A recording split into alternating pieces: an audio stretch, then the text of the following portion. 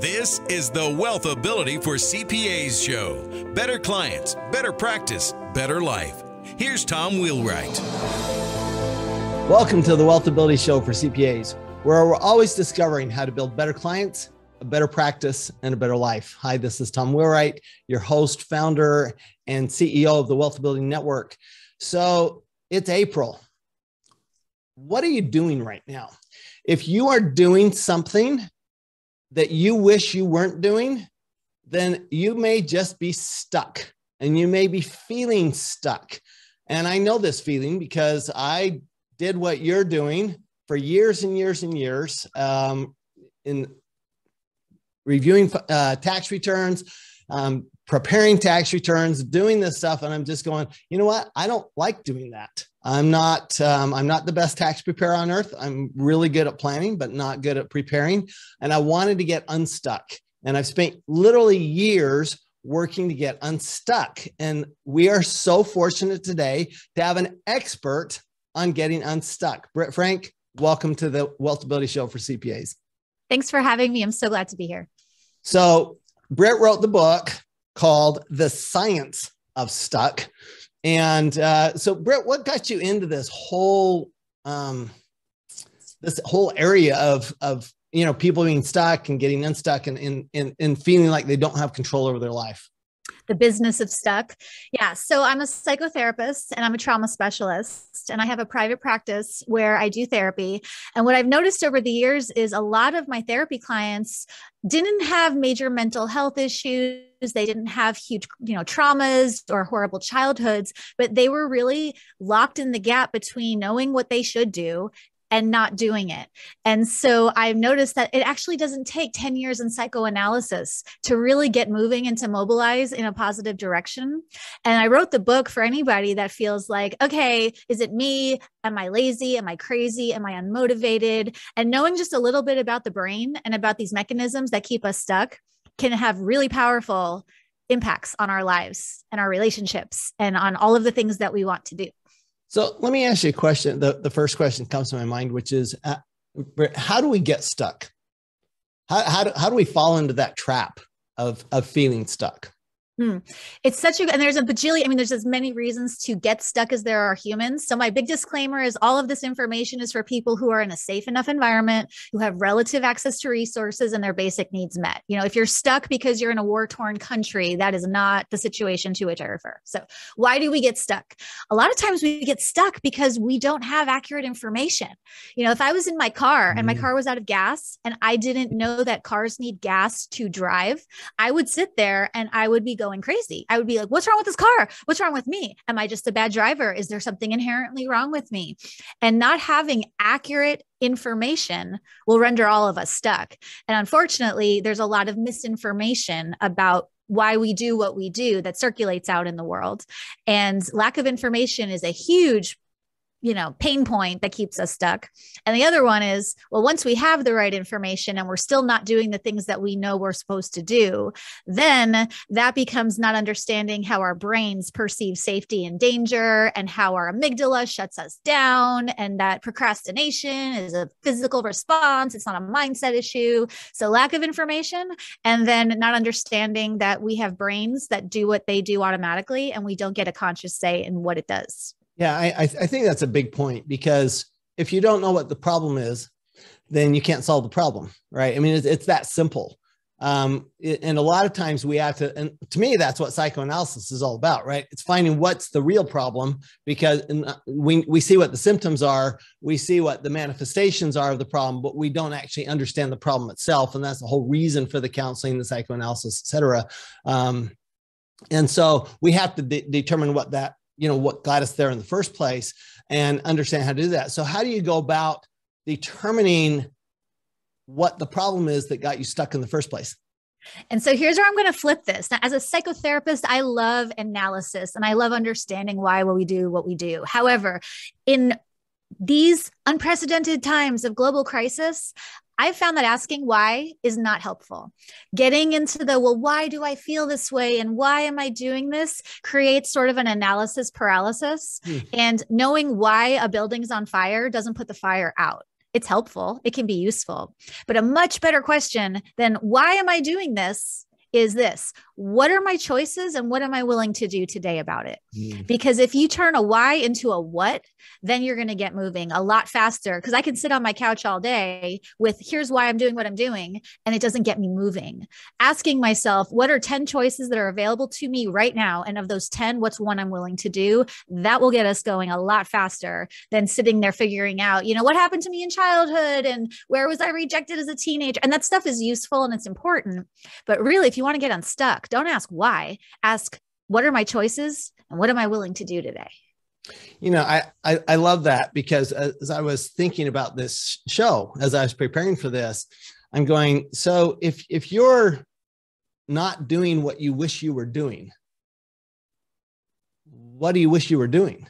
And what are your choices on doing what you wish you were doing? I mean, like I said, I spent 25 years running a CPA firm. Before that, I was in Big Four accounting and did tax returns and all that kind of stuff. And I'm going, you know what? That's not me. I don't, there were times when I was working 3,500 hours a year. And so not only do you have stuck, but now you have burnout combined with stuck, right?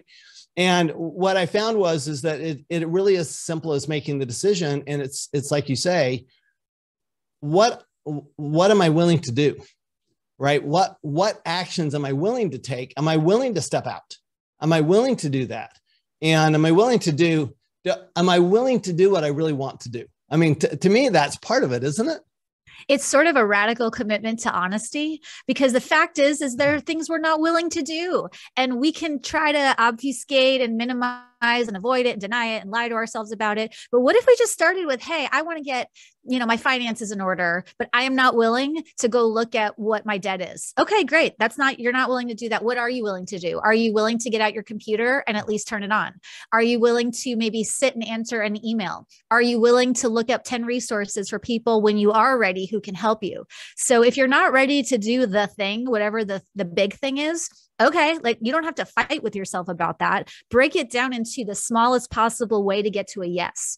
And we're very quick to invalidate and minimize that. Well, yeah, I went for a walk around the block, but I didn't run the 5 miles that I should have. Okay, well, you did the walk. And those small shifts compound, and very quickly, small moves will create big transformations. But we either are not willing to find a yes, and then once we do the yes, we invalidate it and we undo all of the good work we've done with that tiny little yes. Whatever you're, stuck turns into unstuck the second you say yes to something, to anything. Doesn't have to be the big thing, but the second you hit go, you're unstuck.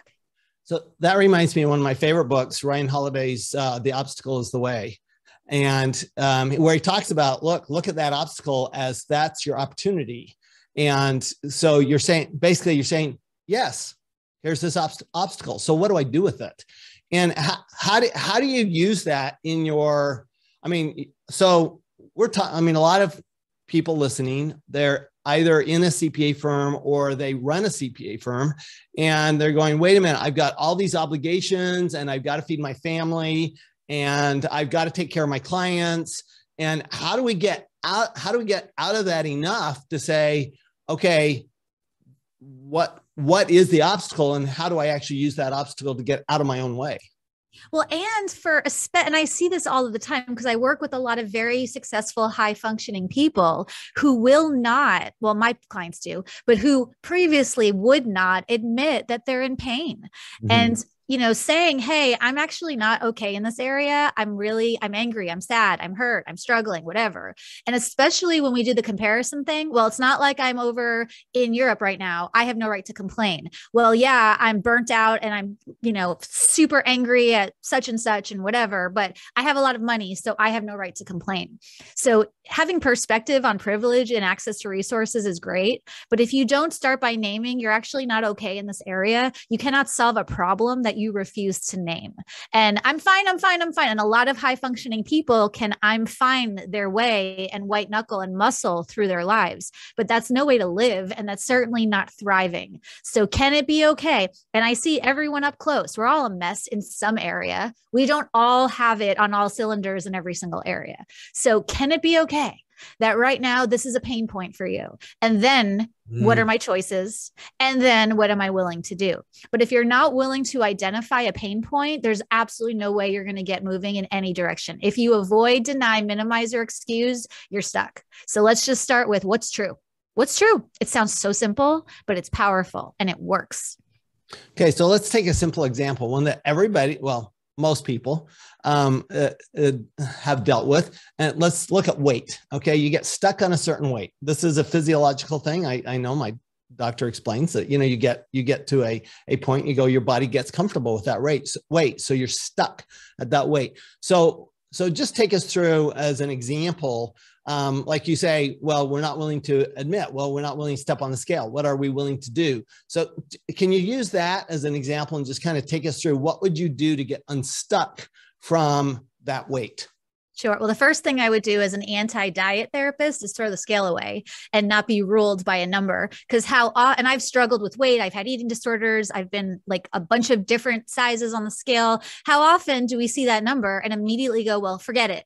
I gained 1 pound, so I might as well chuck the whole diet out the window and just go crazy. So I do not, with finances, being ruled by numbers is great. With weight, being ruled by numbers is completely suboptimal. So I would ask the question then, what is and this is, you'll love this as a finance person, do a cost benefit analysis of not losing the weight. There is a reason that you are choosing or not choosing. There's a reason that we get stuck, and it's because there is a benefit to it. One of the reasons some people don't want to get fit is because then sex is now on the table and now they're attractive and now that's really threatening. And then who's not going to like them anymore? If you can sort of stay safe in, a body that isn't the right optimal size for you, it's a really good way to hide from the world. And I've done that, especially if you have trauma in your history. It's very, very easy to get comfortable and shut the world out by trying to manipulate the size on the scale. So if you're not willing to do a cost benefit analysis and just focus on, I need to lose weight, I have to lose weight. It's like, okay, cool. Hang on a second. What is the benefit to what you're doing? When the cost of what you're doing is higher than the benefit of what you're doing, you'll make a change. And until that cost benefit ratio shifts, nothing's going to happen. And we have to start there because that's what fuels the change process. I love how you talk in accounting terms. This is so exciting. Cost benefit analysis, something we all relate to. Cost benefit analysis. I love it. And it's absolutely true, right? I was married to a person once who lost a lot of weight and was upset that everybody paid attention to her now that she lost weight. She got really upset and she put all the weight back on. She says, if you don't like me for how I was, then I'm going to go back to how I was and you can just deal with it. And I mean, that was the uncourt, and she'd had trauma in her life, and I get all that. And there's a lot more to that story, obviously, but that's a really interesting point, is that what is the benefit you're getting out of where you are right now? So if you look at, okay, I'm stuck doing tax returns, what's the benefit? Well, I don't have to think about it. I mean, I can think of some benefits right now, right? I don't think about it. I'm busy. I don't have to deal with personal stuff. Wow. April 6th comes along, and guess what? Everybody leaves me alone. They go, I mean, what's the funny thing about this, Britt, is that people will be so generous with me right now, and they'll go, oh my heavens, it's April. You must be so busy. I'm not going to bother you. I'm going, so I look at like one tax return every 3 weeks, right? I mean, I don't do that work. I mean, I run a CPA firm, but I've purposely chosen that that's not what I want to spend my time at. And, but I get a lot of, there are some benefits there. Right now, I get the benefits without having to go through the pain, which is completely unfair. Okay, but I'm not going to turn it down. Right. So, so when you look at those, that cost benefit analysis, how do you even say, well, okay, what's the real, how do you find the cost? I mean, are you just saying that, look, if you're stuck and you're happy being stuck, maybe I ought to just say stuck?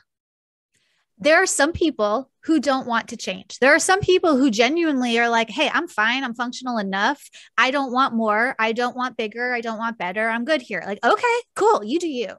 But to say that there are no benefits to staying stuck is a lie. And if we deviate from what's true, we're going to stay stuck. So other examples of benefits of staying stuck. Because some people are like, I don't know what you're talking about. There's no drug addiction is a biggie. And I was a drug addict. And I could say, well, there was no benefit to something that was destroying me. Of course there was. If you don't, and I'll use something a little bit less intense. I'm not launching my business. There's a business I want to, not me, I'm just making this up. There's a business I want to launch, but I'm stuck. I'm not making the calls. I'm not doing the things. Great. If you don't ever launch that business, you don't have to risk failure. You don't have to risk social rejection. You don't have to risk financial resources. I love what you said. The holiday season for therapists is what tax season is for accountants. Like that's like our busy season. And what you're saying is so true. I could go through October. I can go through the entire fourth quarter and never once think about, hey, where am I sad? Where am I angry? Because I can get incredibly busy with other people's stuff. And so that's a benefit.